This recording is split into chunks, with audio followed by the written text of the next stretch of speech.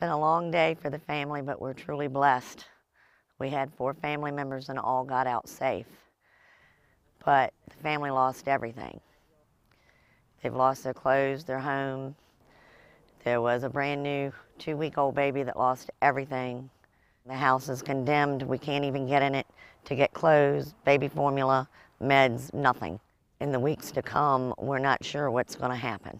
I just would like for everyone to know that we thank everyone for their prayers and their thoughts, and please keep praying because this is going to be a long road for my sister-in-law and her family, and any help that anyone could give them, we would greatly appreciate. She's retired, he's disabled, and Mom is in between jobs at the moment. So, but it's Christmas, and I believe in miracles. And we've already had one today because we got them all out safe.